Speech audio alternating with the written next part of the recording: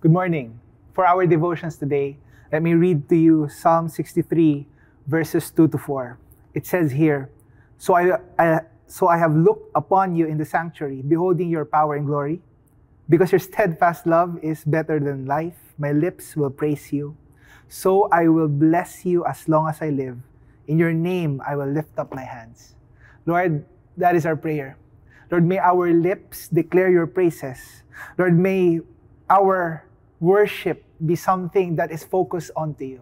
And I pray that even as we worship and as we listen to your word today, may you align our hearts to your purposes. In Jesus' name, amen. Let's worship God.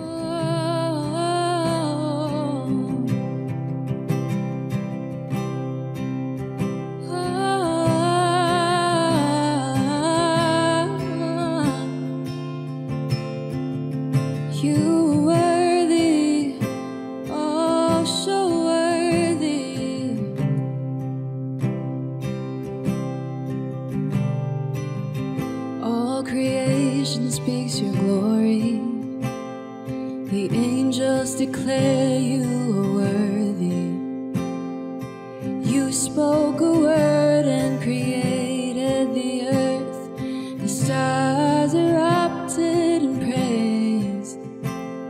The stars erupted in praise.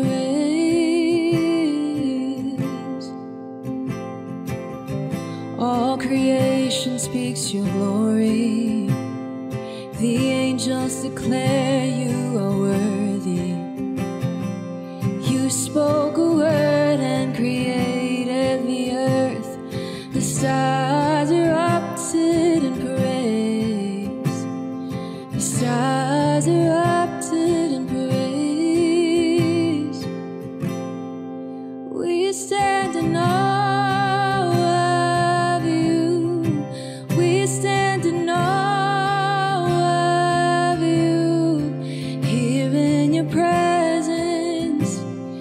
Set our eyes on you.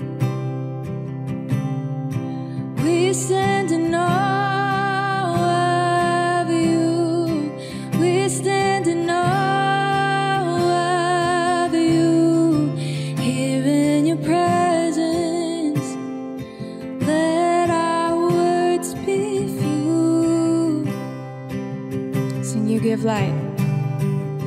You give light to the morning. The waves of the sea bow before you. You stretched out the heavens and set them in place. You wonder, your glory display. You wonder, your glory displayed. You wonder, your glory displayed.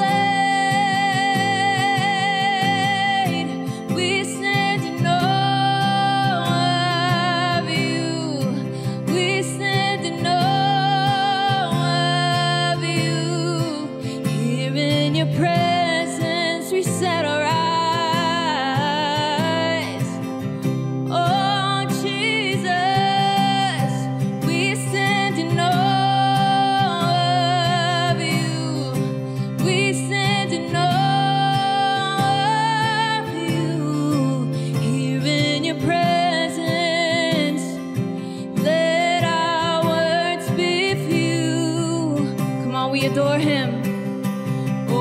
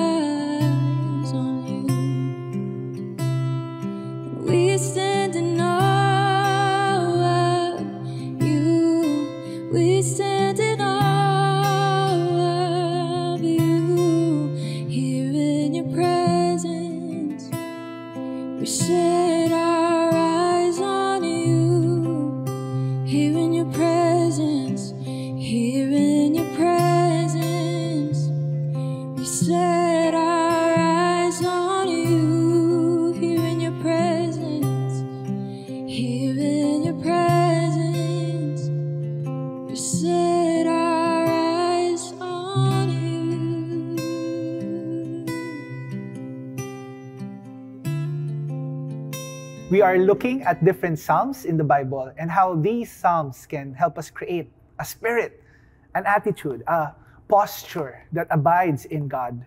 And today we are going to read Psalm 63. Let me read to you Psalm 63. It says here, a psalm of David when he was in the wilderness of Judah. O God, you are my God. Earnestly I seek you. My soul thirsts for you. My flesh faints for you, as in a dry and weary land where there is no water. So I have looked upon you in the sanctuary, beholding your power and glory. Because your steadfast love is better than life, my lips will praise you.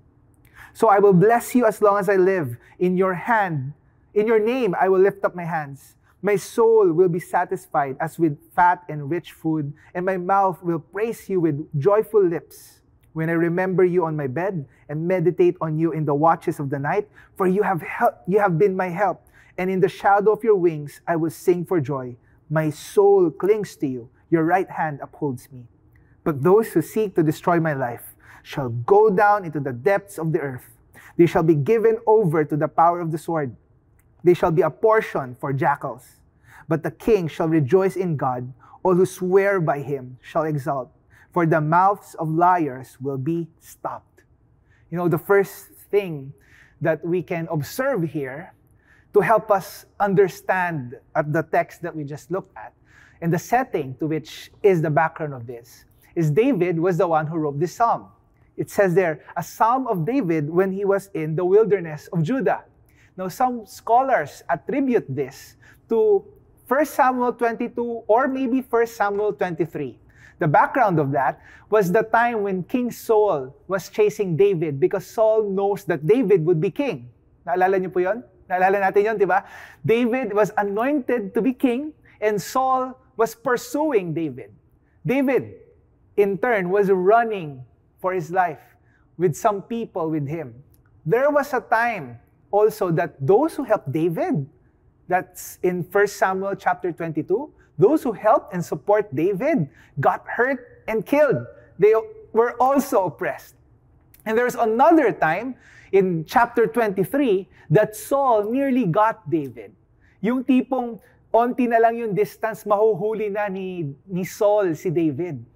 And what makes this psalm, the psalm that we just read, even more painful is in 1 Samuel 23. Jonathan, Saul's son, King Saul's son, and David's friend reminded David that he will be king. We can see that in 1 Samuel chapter 23, verse 17. Sabi ni Jonathan dito, 1 Samuel chapter 23, verse 17. And Jonathan said to David, do not fear, for the hand of Saul my father shall not find you. You shall be king over Israel, and I shall be next to you. Saul my father knows this. Kaya ang sakit eh.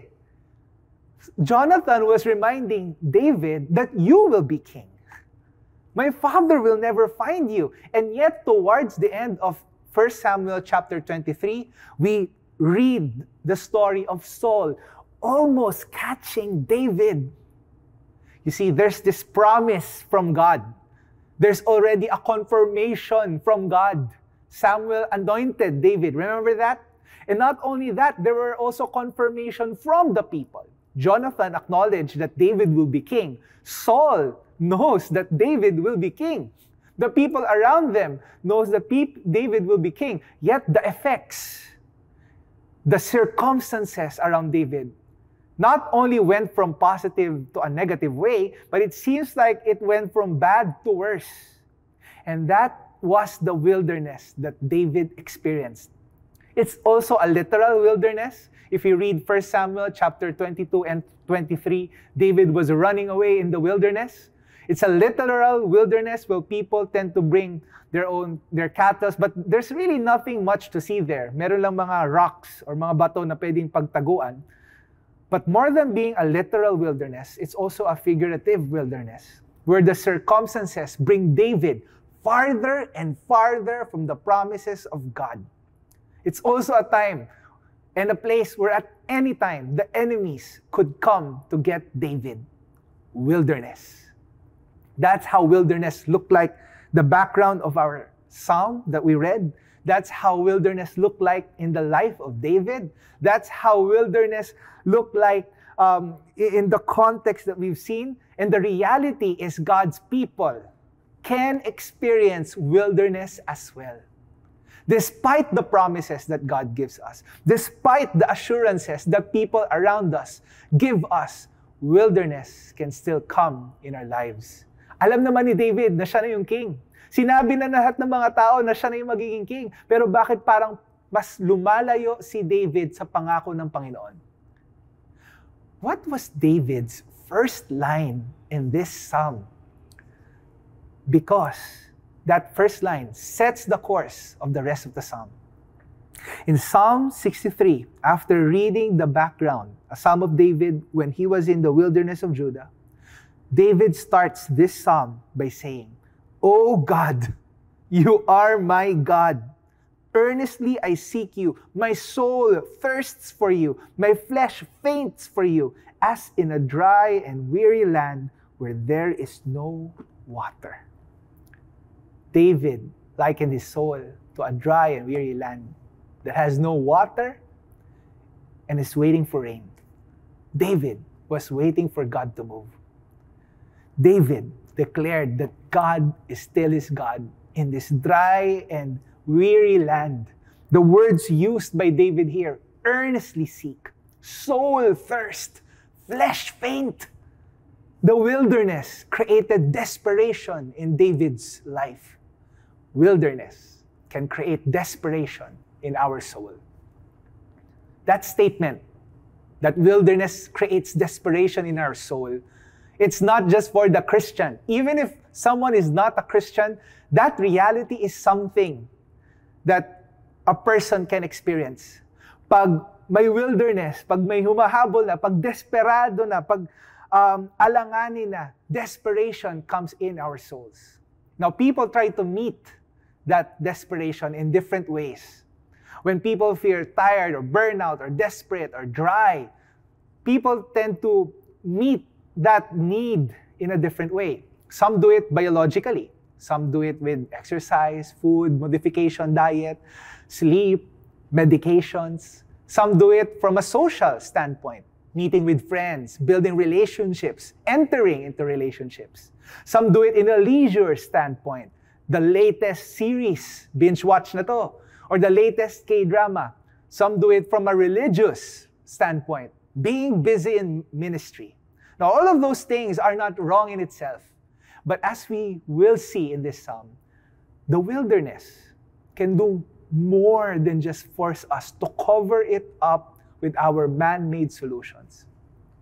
Minsan kasi pag nasa wilderness tayo, gusto natin agad makaalis. But let me show us 3 things that the wilderness can do for our souls. First thing is the wilderness forces us to focus on God.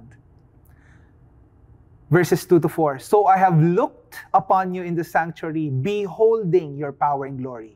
Because your steadfast love is better than life, my lips will praise you. So I will bless you as long as I live. In your name I will lift up my hands." The word "so," verse 2 begins with "so." Afterwards, the effect of the wilderness of David, the effect of David seeking, thirsting, fainting to wait for God to move, it led him to look upon God in his sanctuary and focus on God's power and glory. It led him to focus on God. And in that focus, David found a new reason to praise and bless God with his lips. At ano yun? Yung steadfast love ni God. And then as he thinks about this steadfast love, he makes a declaration that it is better than life. You know, sometimes for us, when we experience a wilderness, we tend to not just cover it up with our man-made solutions. For some of us here, we tend to be angry against God. Nagtatampo tayo kay Lord. And I just want to encourage us. Let the wilderness guide us to behold God's glory and power. And let that lead us to praise Him. The next thing that the wilderness can do is that the wilderness invites us to enjoy God's intervention in the past. Look at this. My soul will be satisfied as with fat and rich food, and my mouth will praise you with joyful lips. When I remember you on my bed and meditate on you in the watches of the night, for you have been my help, and in the shadow of your wings I will sing for joy. My soul clings to you, your right hand upholds me. During the wilderness and the uncertainty of the future, David has nothing solid to hold on to. Hindi sigurado yung future niya eh. Hindi sigurado yung present circumstances niya eh. Muntik na nga siyang mahuli ni Saul. But the only thing that he can hold on to with such certainty are the times that God had shown himself faithful to him. The times that God had provided for him, saved him, upheld him. The words remember and meditate were the things that David did in the wilderness. And the result of that is that David was satisfied. You know, I can't help but imagine, maybe David was thinking about the time that David was able to deliver a sheep from the mouth of a bear or a lion. I imagine a time, maybe in this time, David was recalling, remembering, meditating on the time that he defeated Goliath.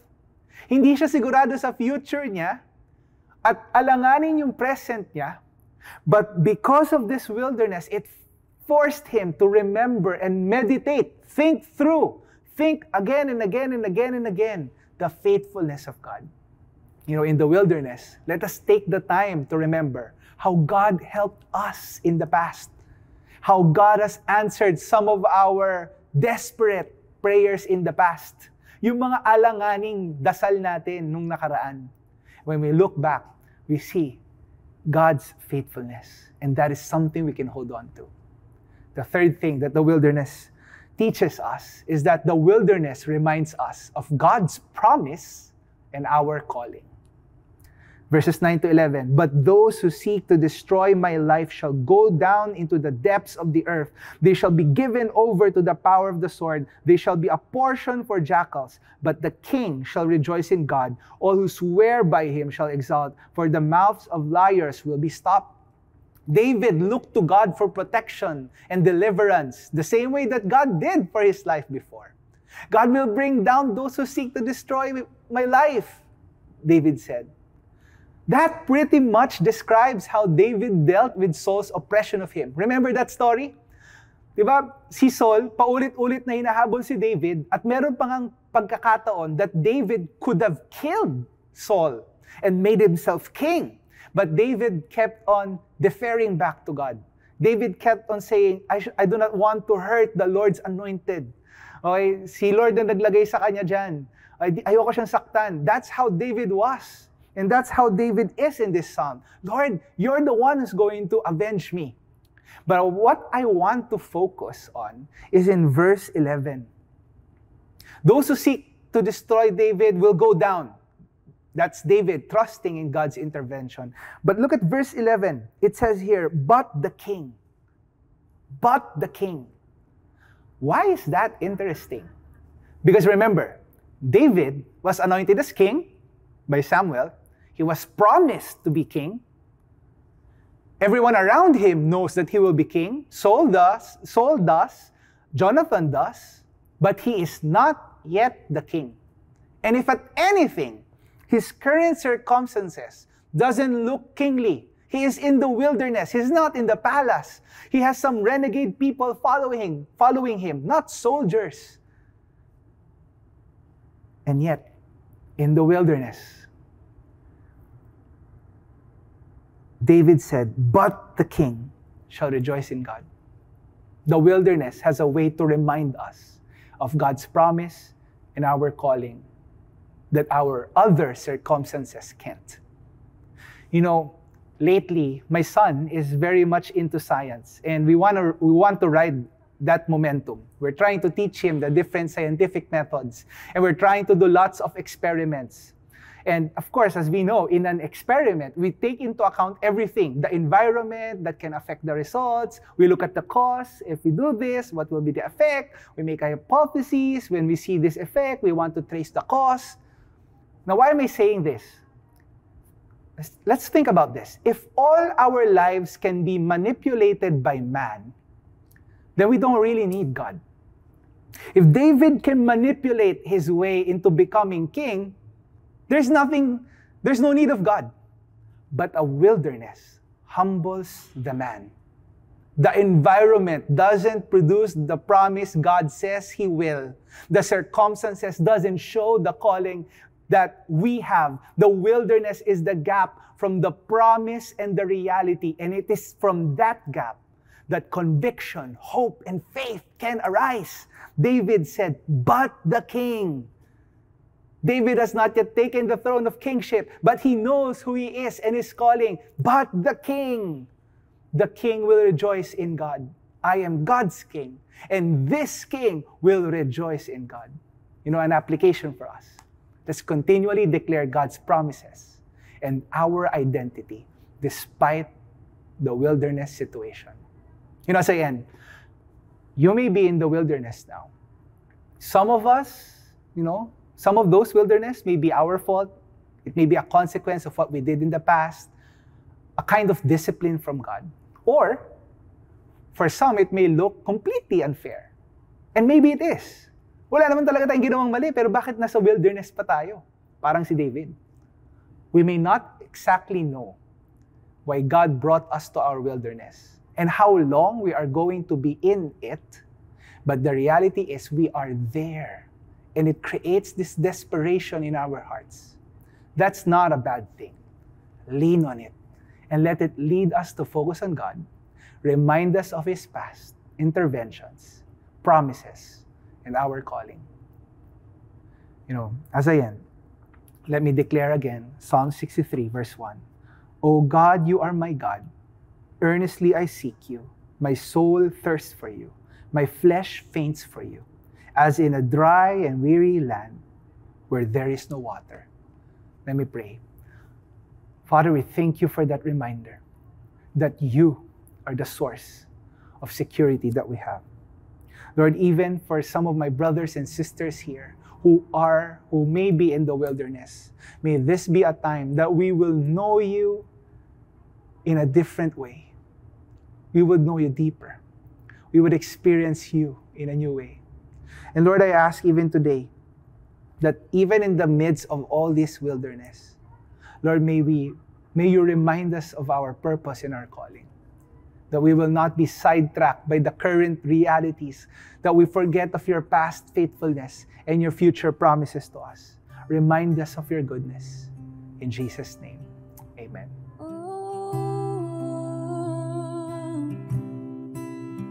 You are worthy in all seasons.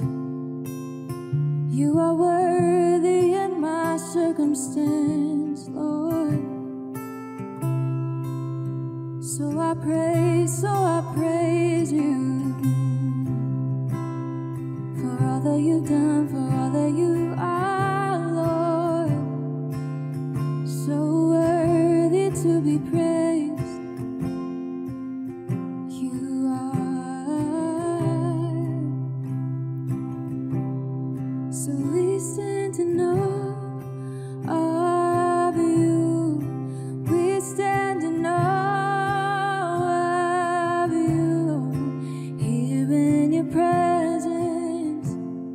We set our eyes on you.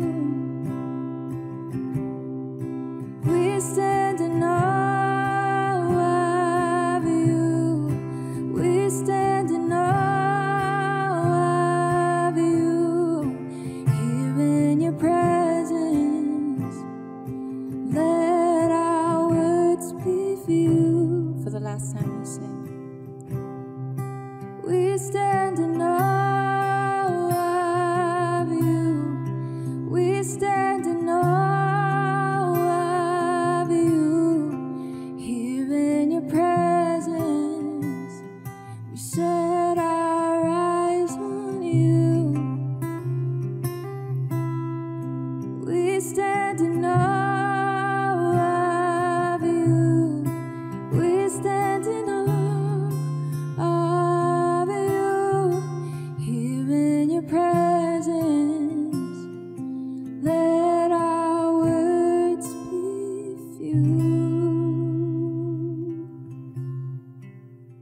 thank you for joining us in our morning worship and prayer. Let me just bless all of us here. Lord, I bless everyone who's watching. May your peace and goodness and mercy follow us in everything that we do today. In Jesus' name.